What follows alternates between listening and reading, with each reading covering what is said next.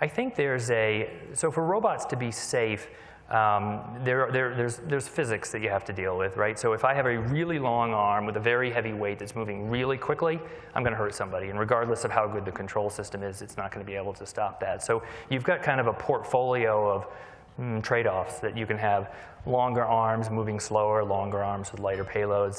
So I think you'll see different kind of combinations. So you'll see, Sawyer versions like that. I think with the advancement, one of the benefits that we've had collectively in this industry has been to ride the tech curves of other industries. If I pull the cell phone out of my pocket, it's got a bunch of accelerometers, the same kind that are leveraged in the robot.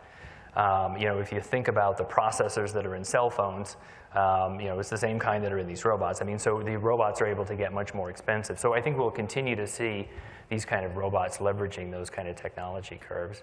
But I think they're talking. I think they're listening. When I learned how to crochet from my grandmother when I was 8, can I admit that? I know how to crochet. Yeah. Great. So when I learned how to crochet, she didn't give me a set of instructions, right? She showed me. She said, look, do it like this. That's how you're going to interact with a robot in the future. It's not there yet, but it's going to get to the point where you say, Sawyer, I want you to do it like this, and it'll go do it. So you'll see so you'll see more sensors, more vision,